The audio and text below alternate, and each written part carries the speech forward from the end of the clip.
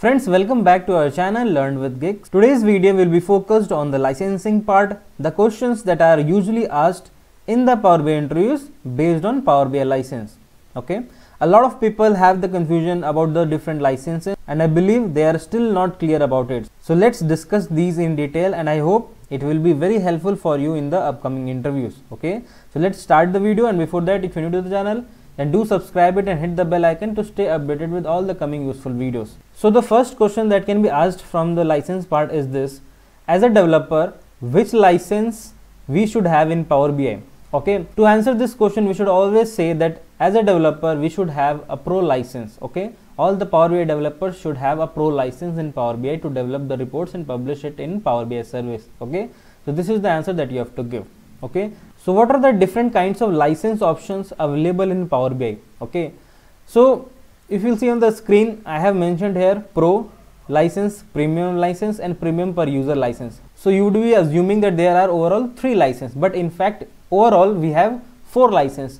There is one free license also, but in the organizations we do not use a free license, so we will not talk about that free license. We will only focus on these 3 licenses, that is pro license, premium license and premium per user license. So you will say we have 2 license which is user based, per user based license, that is pro license, which is pro license, and premium per user license, and we have another that is capacity based license, which is premium license. Okay, so overall you will say 3 license. So I hope it is clear to you now how you have to answer this question. Okay, now let's proceed with the next question, that is, can you tell me the difference between pro, premium and premium per user license? The difference can be asked from either of them, maybe from between pro and premium, maybe between pro and premium per user, or maybe between premium and premium per user license. Okay, so you should know about each one of them, how you have to answer them. Now let us see in detail about these different license. Okay, so here I have put together all the differences between pro license and premium per user license. So before giving the interview, we should just revise all these points so that if anything asked difference among these, you can easily answer it in front of the interviewer. So for a Power BI license, the first point is, as I have mentioned already, is as a Power BI developer, we always need a pro license. It is a per user based license, okay, or a subscription. Okay, so this is the first point regarding pro license. It costs around $13 USD per user per month. Okay, and using this we can refresh 8 times a day.